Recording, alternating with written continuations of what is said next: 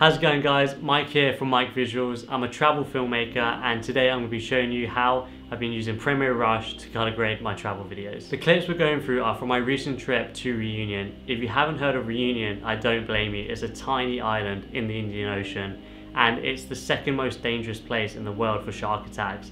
So you will definitely not be seeing any ocean shots on this tutorial. Anyway, let's jump into Adobe Rush.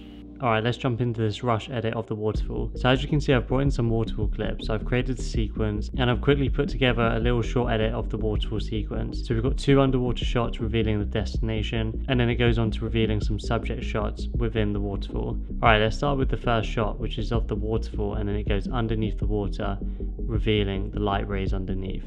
Alright, so I'm going to go to the color grading panel, click on presets, and then I'm going to click built-in presets. And Rush has these awesome presets already made, so I'm going to go through these individually and select the one that fits this scene the best. Alright, let's try cinematic, film, SL Fuji. So I think SL Fuji looks the best out of all of them for this scene. Right, so I'm going to go and click edit, and it'll bring up other tools I can use like exposure, contrast, highlights, shadows, and this will help me grade the scene even further.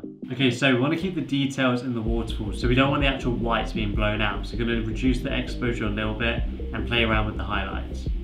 So we're going to drop the highlights, drop the shadows so we get some texture off the rock, and bump up the contrast. With the SL Fuji preset, it made it quite cool, so we're going to make it a bit warm, so bring up the temperature.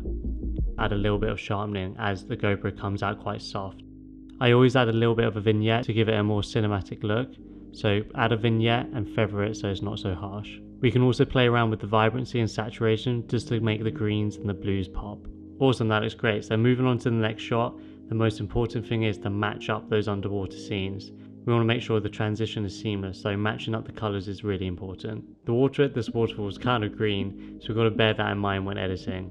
So we're going to click on that clip and go to the built-in presets again. So going through these, SL Night looks the best. It gives a nice blue hue, but like I said, we're going to match up the green from the previous shot. So starting off again, we're going to adjust the exposure, bump up the contrast, reduce the highlights slightly so the rays come in a lot more, and increase the shadows so we get a bit more detail. And temperature is a really important one here, so we want to match the greens with the other shot, so we're going to make it much more warmer by bumping up the temperature.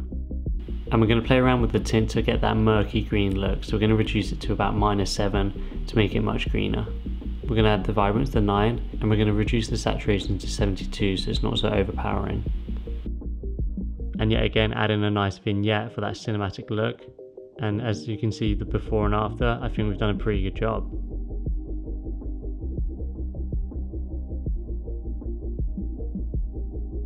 Alright, waterfall color grade done. Time to jump in on the drone stuff. So the drone shot I'm going to be using is one of my favourite sunsets we had in Reunion. We got the drones up, there was rolling cloud, and the sun just burst through the fog and it just erupted with colour.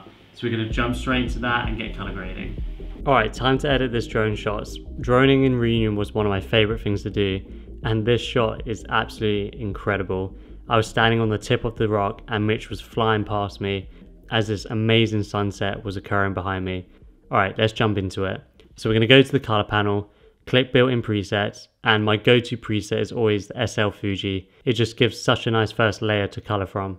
And then we're going to click edit. So the image right now is looking kind of flat, so we want to increase the exposure, but not too much so the whites in the clouds don't get overblown. Decrease the contrast, and I think we're going to bring down the highlights to about -29. Alright, shadows. I always play around with my shadows, so for this shot I'm going to bump it down to about -31. We want to have a nice silhouette look, however we don't want to make it too dark so we lose all of the detail of the rock. So -31 I think is just right. To complement the sunset colours, we're going to bump up the temperature to about 10 just to give it that warmer look. Okay, saturation, this is going to be fun.